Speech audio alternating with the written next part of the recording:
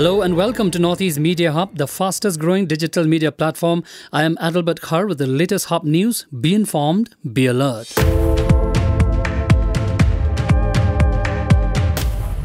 Local martial arts athletes brought laurels to the state of Meghalaya by winning 4 gold medals at the recently concluded 2nd World Jeet Kune Do Championship held at Sri Lanka. The 4 are the athletes from the Meghalaya School of Martial Arts MSMA who represents the state and country at the championship held at Provincial Sports Complex Digana, Kandy, Sri Lanka from March 10 to March 12. On reaching the city on Wednesday, the athletes received a heroic welcome and was felicitated by the Assistant Secretary Central Body of the MSMA, Eric Nonkanri, the Secretary of the Sinkanthai Latkor Mauri Lomhe, along with family member and other well-wishers.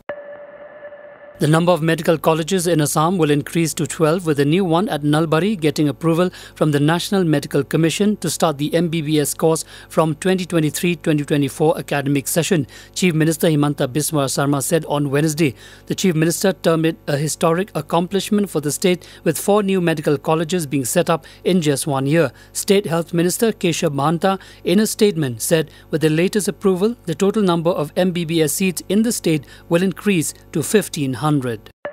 Moving on, Union Minister Pratima Bhaumik resigned from her post as MLA on Wednesday, putting an end to the suspense over her future role in Tripura politics. The resignation paves the way for another by-election from the state's Dhanpur Assembly constituency. Bhaumik stated that she had resigned from her post as advised by the party's high command. She added that the BJP's top leadership had allowed her to contest the elections despite being an elected MP and holding the post of Minister of State.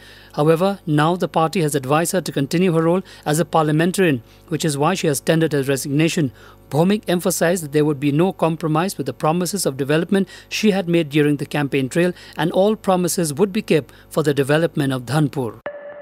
A march by leaders of several opposition parties to the Enforcement Directorate office was blocked by the Delhi police soon after it started from Parliament on Wednesday.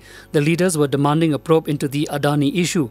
The Delhi police increased security measures outside the ED office and told the leaders if they do not call off the protest, they will be detained as Section 144 is in effect. When they could not move ahead, leaders of 18 opposition parties called off the march and returned to Parliament.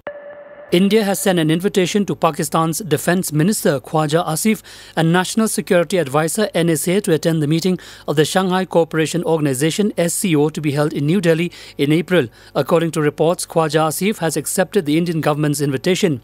With India currently holding the presidency of the SCO, it is set to host a series of meetings. The Shanghai Cooperation Organization comprises China, India, Kazakhstan, Kyrgyzstan, Russia, Pakistan, Tajikistan and Uzbekistan. Thank you for listening to Hub Podcast.